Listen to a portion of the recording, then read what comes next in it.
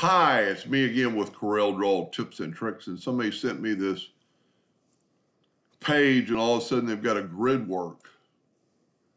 And if you go to Tools and Options in Corel Draw, you can see some things up here, but right up here is Document.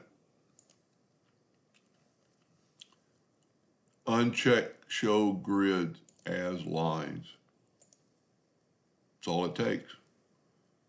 Grids are pretty cool. I very seldom ever use them. Inadvertently, he somehow turned it on. So you get this menu, but you always have this menu here, which is Workspace, Global, Tools, which some of them are in here too. But right here is like a page, like a document, and just show grid. Well, it's really this one, Document Grids. And you evidently inadvertently check this, or somehow in another way you did it. You could make it 10-inch grids,